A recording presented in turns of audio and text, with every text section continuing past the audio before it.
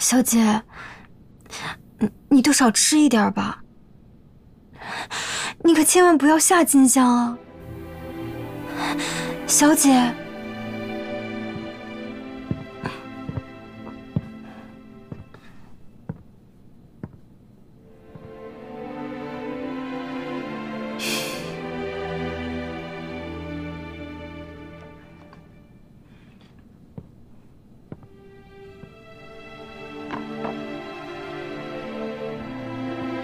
回来吧。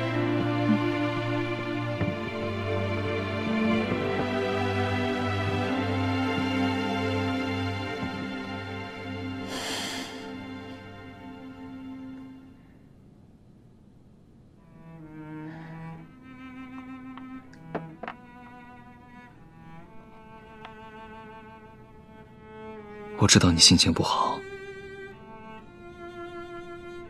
来，多少吃2口，吃点甜的对心情好。来，就喝1口，啊！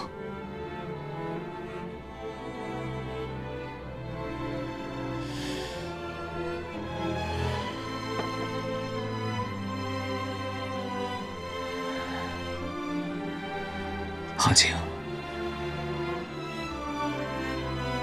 你看着我，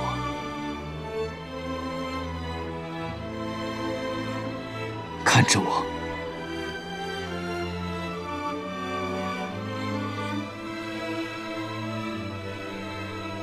这不光是为了你就当做是为了你爹。他老人家向你隐瞒了病情，就是希望你能好好的，不想让你担心。你看看你现在这个样子，爹在天有灵，他能安心吗？你是他唯一的女儿，他把最后的时间都给了你，就是希望你好，希望你能开开心心的，这才是他最大的意愿。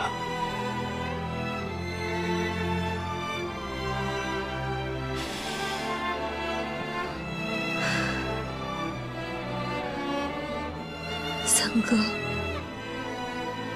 我再也没有爹了。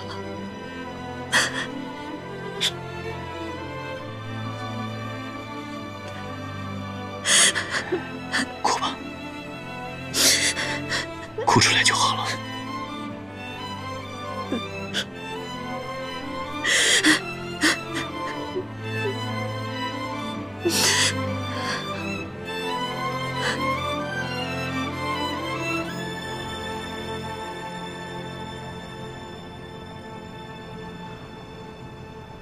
戚夫人，三少奶奶。七，我就是去学校看看，没有必要让他们跟着。这不是老三担心你吗？你要是想让他安心，就把他们带上。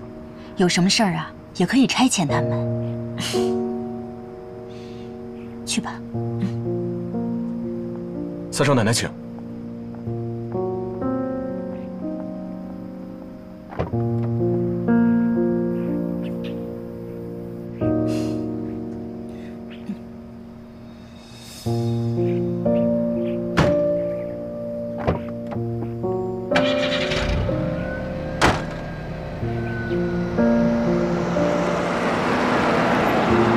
夫人，这样也好，三少奶奶总算是愿意出去了，可算是缓过点劲儿了。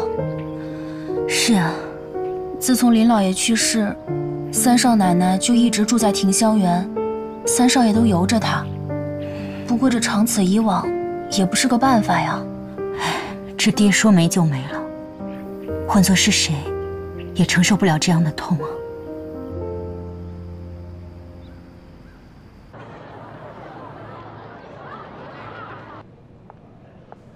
杭景，你来干嘛呀？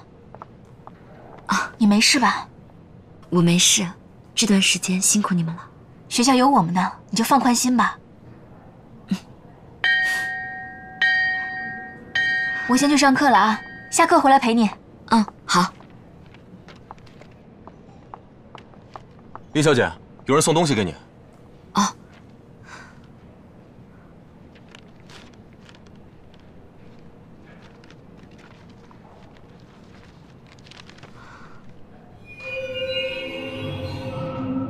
是谁送来的？不认识。哎，不过人还在门口。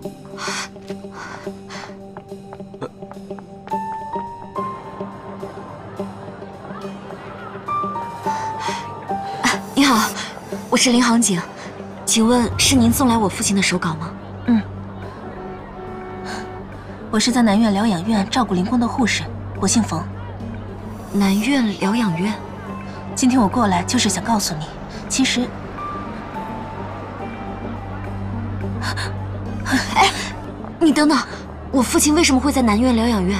现在不是说话的时候，下午4点，南宝咖啡厅，我等你。还有，千万不要向萧三少提起此事，不然我就没命了。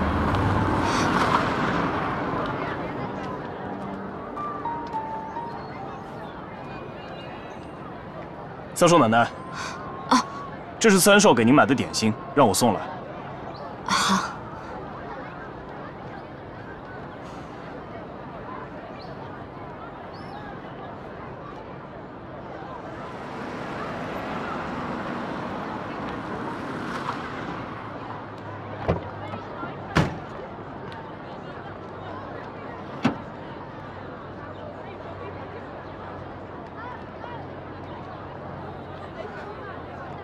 你们2个在这里守着就行。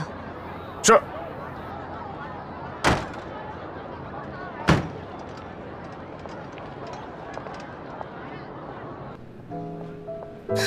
林姑娘，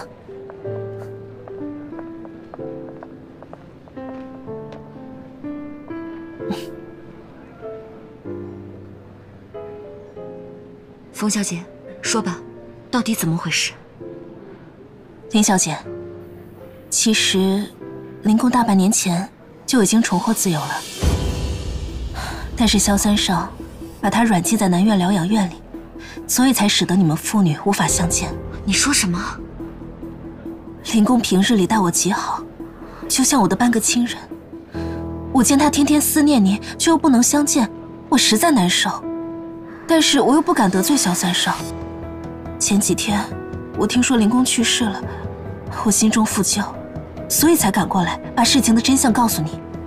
林公实在是太可怜了。你为什么突然跑过来跟我说这些？不管你说什么，我一个字都不会相信。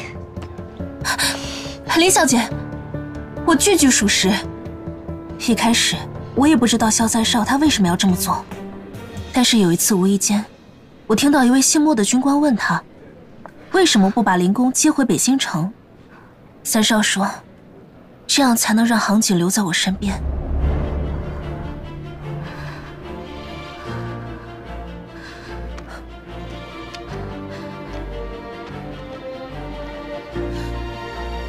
林公住的这家私人疗养院是绝对保密的，一切都由萧三少亲自安排。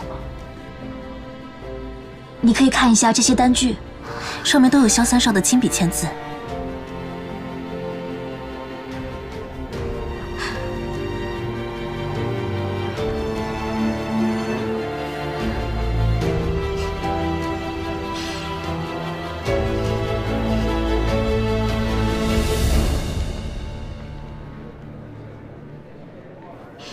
林小姐，我今天可是冒着危险才把事情的真相告诉你。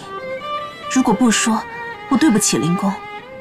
但你千万不要向萧三少提及此事，否则我就没命了。